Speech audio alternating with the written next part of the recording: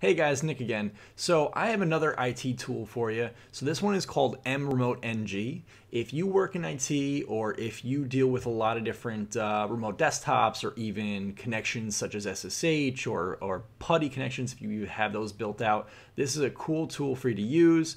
I use it pretty much daily when I'm remoting into different machines or even SSHing into different pieces of hardware. So let's get started here. So as you can see here, this is the website. It's mremoteng.org. It'll tell you all the protocols it supports, RDP, VNC, SSH, blah, blah, blah.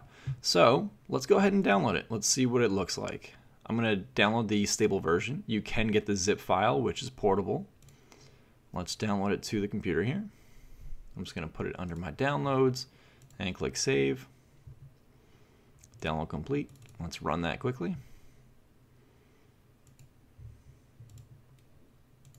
Alright, so I'm going to do the complete installation, which has all of these items here.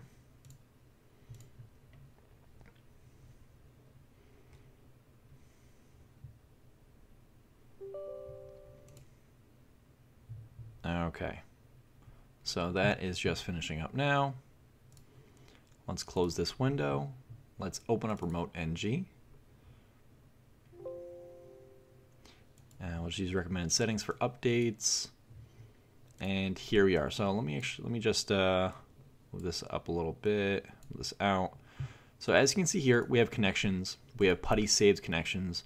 If you expand this, these are my PuTTY saved connections. So everything I've put into my PuTTY and I've saved under here have now appeared into my Remote NG. So I can go ahead and click on my DietPi, double click on that,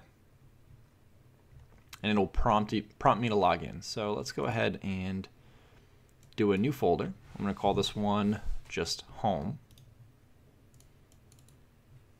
I'll call this new folder home.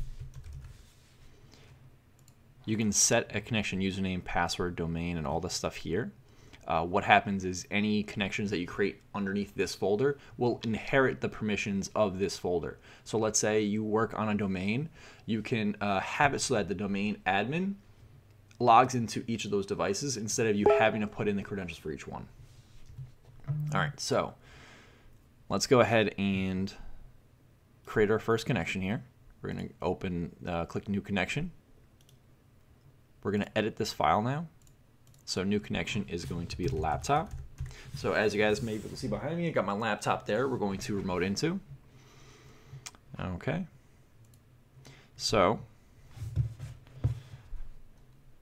let's go ahead and the host name or IP. Let me go ahead and grab that. Okay, so it's 192.168.86.250. Username, I'm going to put as my name, my email address because it is with my live account. Password. Domain is no domain since I'm not on one. Protocols RDP, which is 3389, that is fine. Okay, so that all saves. You don't have to click anything there. We double click on it, and it logs us directly in there. So as you can see, I'm in, I can control it, I can edit it, I can do as I please, and I can add different connections. You can have different tabs. So if I click on DietPi, I now have a DietPi tab, I have my laptop, I can go back and forth. It's pretty seamless. Like I said, this is a tool that a lot of IT guys should be using that they may not know about.